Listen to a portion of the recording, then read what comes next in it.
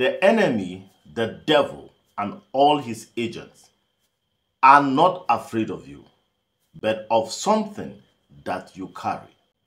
That is your glory. Your glory is what the devil is after. That is what he steals. And he uses people and all his cohorts to do that.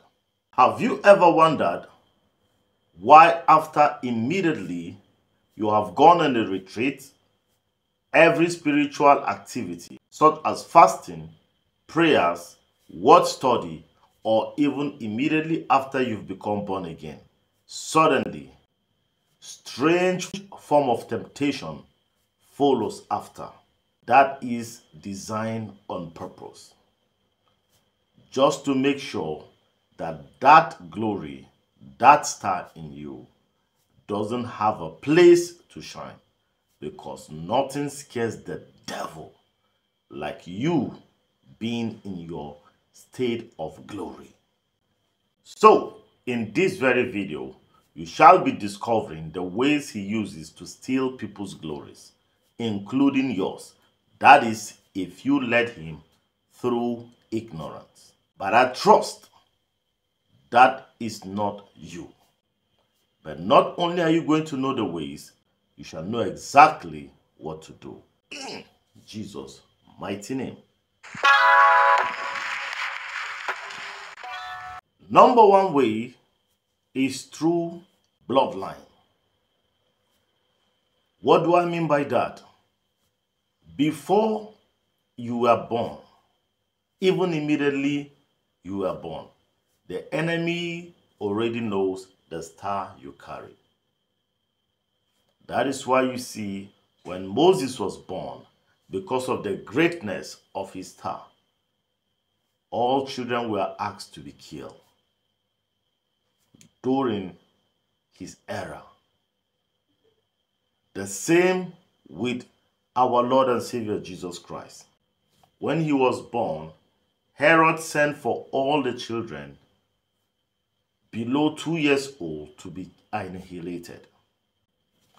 That is because of the star you carry. So many times there are family members around us when we are born. If there are witches in that particular family, or out of hatred, not for another's child to be greater than theirs, that is where a lot of children, destinies are being attacked right from the get-go. Remember, there was a boy that was accosted by untold hardship and rejection. And that is because somebody that baited him when he was a child, the sponge was stolen and hidden in a fetish altar. And as a matter of fact, when deliverance was conducted by the help of the Holy Ghost revelation, it was found out that the sponge that was used to bait him when he was a little child was still fresh, has been kept fresh all along, in order to keep the bewitchment going on all through his life. How did that happen? Close relatives. So watch out. When you are a child, you are naive, and so many people, you just run to them without knowing who they are actually. And that's why it's good to pray for your children. And also it's good to protect them from venomous, toxic relatives that could be witches and wizards haunting glories of little babies. The number two way that could happen is through fornication. Now wait a minute. This is a place where many people will like to log out. But I tell you the truth, if you do that, you are doing it at your own detriment. So pay attention and listen and deliver yourself in the name of Jesus. And God bless you. Fornication is one major way by which the enemy uses to destroy the destinies and the glories of God's people. A very important reading of the scripture for which I would like for you to pay attention very, very, very carefully. In 1 Corinthians chapter 6, verse 18 to 20, I read, "Flee fornication. Every sin that a man doeth is without the body. But he that committed fornication sinned against his own body. What? Know ye not that your body is a temple of the Holy Ghost, which is in you, which ye have of God, and ye are not your own? For ye are bought with a price. Therefore, glorify God in your body and in your spirit, which are God's." Hallelujah. The only sin that is done with the body is fornication. And that includes masturbation. And that is the place where so many young men and women destinies has been stolen. One major way, masturbation. He said, "You are bought with a price. Therefore, glorify God in your body." In your body, which are God's. So, where is the place where God is being glorified? Your body and my body. And they don't belong to you and I.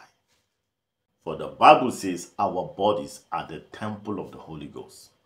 The reason the enemy is angry over any human is that we have the ability to host the Lord, the King of glory, the creator of the whole universe in our bodies, the temple of the Holy Spirit. So he wants to make sure that who brings glory to you and I is not possible to reside in decadence. Place that has been defiled, that is our bodies. It's the reason for all agitation to create defilement. There is an important scenario in the book of Ezekiel. The Bible says, when the Lord took Ezekiel by revelation into the temple, he saw so many people conducting all type of abominable practices. Some of them were worshiping the sun. Some were pledging allegiance to Tammuz in the temple of God, including the elders. The end of the story was that at that very incident, the Bible says, "And the glory of the Lord left the temple. And above the threshold, there was God seated with the 4 cherubs. And he took off." So God could be forced to evacuate the premises he desires to stay by fornication, abominable acts. So remember, in the Old Testament, the temple was the type and shadow of our own physical body, which is the temple of the Holy Spirit. So that is very important. Now listen to this very scripture I'm going to read. It will shock you to know the extent by which many destinies had been reduced. Proverbs 6, chapter 26. I read, "For by means of a whorish woman, a man is brought to a piece of bread, and the adulteress will hunt for the precious life." 27. "Can a man take fire in his bosom, and his clothes and not be burned?" So, through whoredom, the Bible says a man is reduced to a piece of bread, and the adulteress will hunt for the precious life. Piece of bread. Imagine the glories of many that is equated or equivalent to a piece of bread. So, if the enemy is after you, is after that precious thing, your glory. And the moment he gets it, that glory is reduced to a piece of bread. I pray as you listen to this very video, it does something in your spirit, and by the help of the Holy Ghost, you overcome this temptation. In Jesus' name. As a matter of fact, I pray for you if you're struggling with masturbation and fornication. Father, in the name of Jesus, deliver your daughter, deliver your son from such assault of the enemy over their bodies. In the name of Jesus. Be free by the blood of Jesus. Be free in the name of Jesus. Amen and amen. Hallelujah. Number 3, coalition of altars through soul ties. There is an individual you will sleep with, and immediately all hell will break loose. That is because some people embody multitude of demons. The moment you have any affair with them, it is over. To secure your life is going to take an intense discipline and prayers. Strong prayers, deliverance prayers to set you free from the altar you have intermingled with. Some have been worshiping Satan all their lives. As a matter of fact, there was a story once upon a time. A man encountered a lady, and that lady is from the other world. And each time he has an affair with her, right there as they are having intercourse, he was simply going into the mouth of a python, a serpent. And each time they took his semen to different places and altars. And his life was like hell. Be careful. The boy, the girl, the man, the woman you met out there could be sent from the underworld. Now, more than ever, it is highly imperative for one to truly ask the Lord for direction before choosing a partner, because the end result could be very, very, very devastating. So ask the Lord, is this person sent from you? Like I told you in one of the videos here, every human being in one's life is sent from either of two sources, either coming from God or coming from the devil. But I pray that God will deliver you in the name of Jesus. The Bible says, he that is joined with an harlot is one body. 1 Corinthians 6:16. What? Know ye not that he which is joined to an harlot is one body? For two, said he, shall be one flesh. So imagine a harlot joining with an harlot has made you two to become one flesh. And imagine a harlot that has slept with, let's say, 30 people, amongst which you have armed robber, kidnapper, ritualist, homosexual,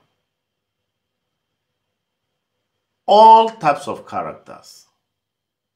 She has become one flesh with all those people, and you have met that same harlot. So there is an interpolation of diverse characters. That's why you see there are people you sleep with, you end up a non-entity. You become a wanderer because the real you has been lost. It's lost completely. As a matter of fact, I once heard of a scientific research conducted, how that for each woman that have slept with different men, in her DNA, there has been a change of bits and pieces of each man, such that the original personality will be lost over time. And looking at this scripture, by the time you do your correct calculations by the scriptures, you find out that it's a very dangerous thing. So this is a very, very serious matter. So if you're wondering why is your life not moving forward, why are you struggling to a point where you want to accuse God as though God has been unfaithful, stay put. Stay put. Keep praying and keep trusting God. Because here is the thing. The Bible says, be not deceived. Be ye not deceived. God cannot be mocked. For whatever a man sows, that shall he reap. So once you are born again, God forgives. But there's usually a payment of those things one has committed before the final total deliverance. It does happen. As a matter of fact, the Bible says, whosoever the Lord does not chastise is regarded as a bastard. So understand these things. You are born again, true. But trust God to bring you out totally from whatever form of captivity you've been involved. And I pray today, as you listen to this very message, that captivity is over today. In the name of Jesus. For the Bible says, surely there's an end, and the expectation of the righteous shall not be cut off. So God likes it when you are contrite. He says, a broken and a contrite spirit, oh Lord, thou will not despise. So instead of judging God and saying, oh, you have done this and that, be patient and hope on the salvation of the Lord. And before you know, there will be a whole new chapter for you. There will be a whole new chapter open for you. And I decree today is that day. In Jesus' mighty name, be covered by the blood of Jesus. Be washed by the blood of Jesus and have a new beginning. In Jesus' mighty name, Lord, I intercede on behalf of whosoever is watching now that may have gone through one or two of these situations, which is primarily the case in these last days. But Lord, mercy. You say mercy prevail over judgment. You say in the days of ignorance, you overlook. Lord, overlook and have mercy. For you say you will have mercy and not sacrifice. Thank you, Lord God, for forgiving your children. In Jesus' mighty name. Amen. Hallelujah. Rejoice. Don't be guilty. Don't allow the enemy to put you into guilt. Use what you've learned to avoid such happenings by grace, not by power. It's very important that you know it's not by your power. It is by the grace of God. In Jesus' mighty name. Number 4 way is unhealthy exchange of clothing or shoes, hair gears or whatever, either to friends or whoever. Praise God. Now, not everybody may have ulterior motive towards you, But for the most part, sometimes there are many individuals whose minds are not pure, and they are out there scavengers and hunters of people's glories. And they do that through physical materials such as clothing, shoes, etc., etc. Just like it is when the piece of apron was taken from the body of Paul the apostle, to people and demons were casted out. Just like there's an exchange of mantle from Elijah to Elisha.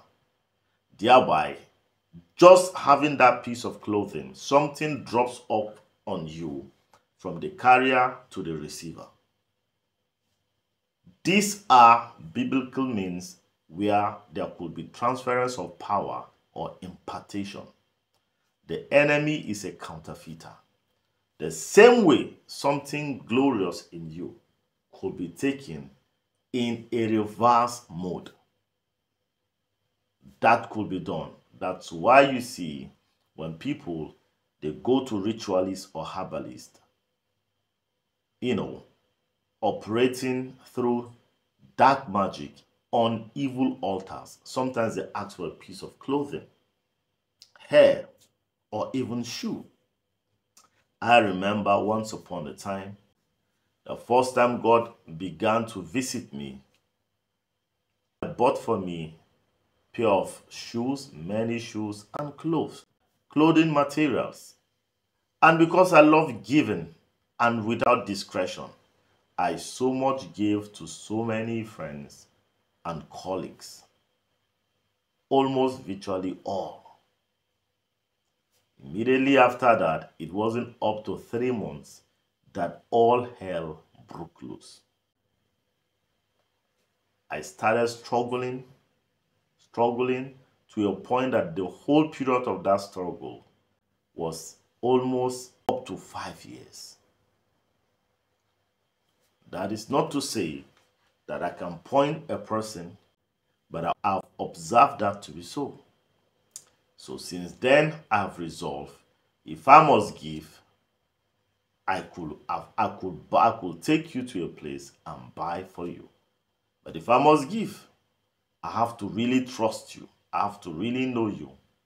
Or I could give to people I don't even know, that don't know me either. Because it's actually good to give. Amen?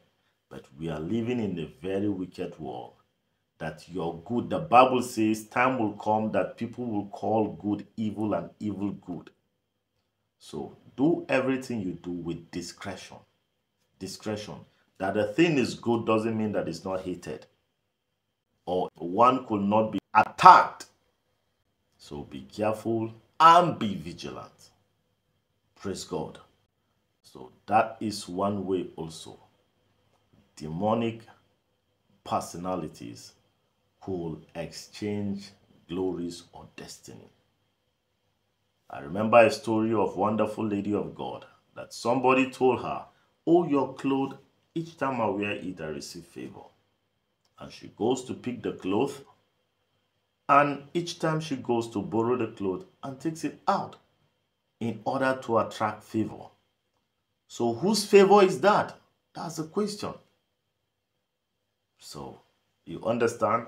And that lady had been experiencing untold challenges while that one was flying.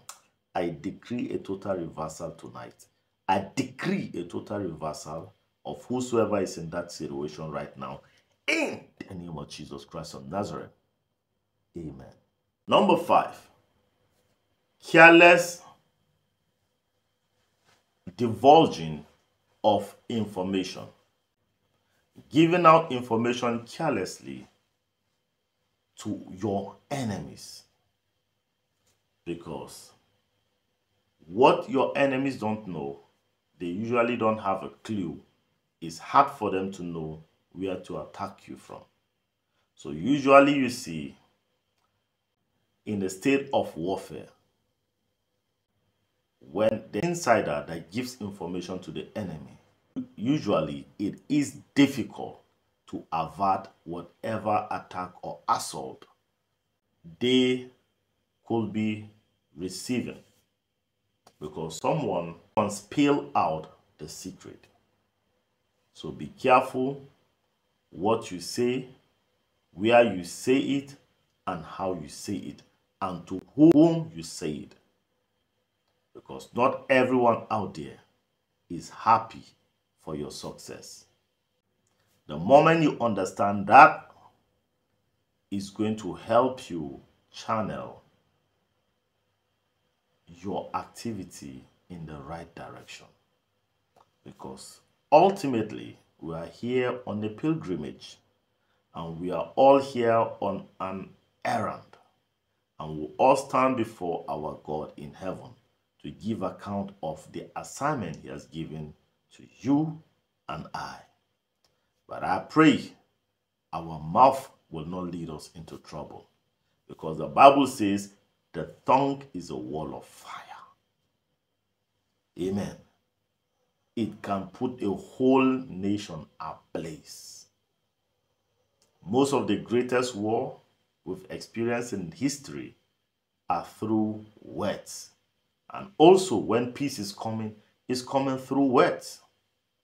A good speaker, someone like Winston Churchill, such men of eloquence and grace, when they speak, there is pacification.